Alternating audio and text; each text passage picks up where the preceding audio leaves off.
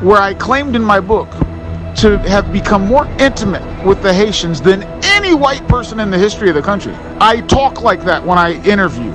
I'm the only white guy anywhere on the planet where you'll see doing interviews about Haitian affairs who speak like I speak.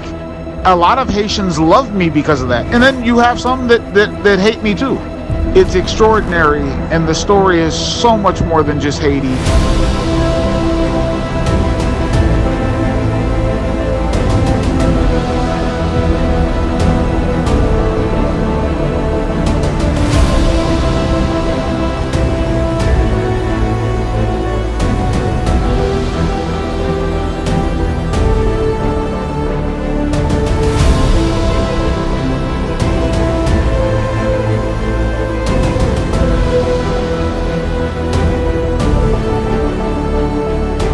A massive earthquake devastated Haiti.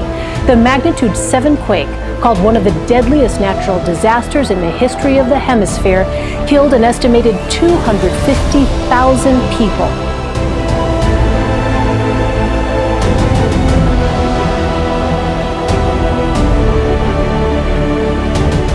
Lawrence of Arabia was my childhood hero, and just like Lawrence became more Arab than the Arabs, I became more Haitian than the Haitians. I became Zeke of Haiti. My entire adult life was gripped by vices and addictions, fire started by my selfish nature. I didn't live up to my God-given potential.